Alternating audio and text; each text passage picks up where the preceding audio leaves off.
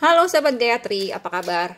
Kita akan membaca apakah gengsinya akan luluh ya. Mungkin nggak sih gengsinya si dia ini akan lulus, karena apa-apa dia gengsinya minta ampun ya. Ace of Pentacle.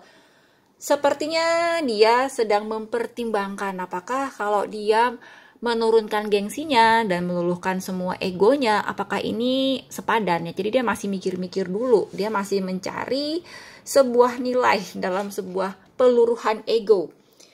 Tapi lambat laun di sini ada kartu death ya, sebuah perubahan.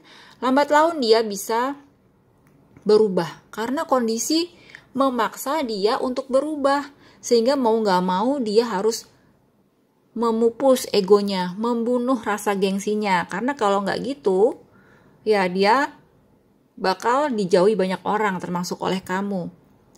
Semua gengsi dan egonya ini akan membunuh dia, dalam arti dia nggak akan punya teman, nggak akan ada pekerjaan yang sesuai untuk dia. Jadi sepertinya hidupnya stagnan, gitu-gitu aja kalau dia nggak mau ada perubahan ya.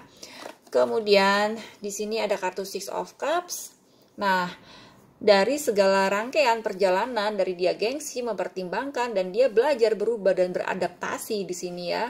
Walaupun dengan susah payah, mungkin perubahannya belum 100% terlihat, tapi dia ingin dinilai oleh kamu bahwa ini loh aku sudah berubah, ini loh aku memberikan kamu yang terbaik, dan aku berusaha menjadi pasangan, menjadi teman bicara, menjadi pendengar yang baik untuk kamu.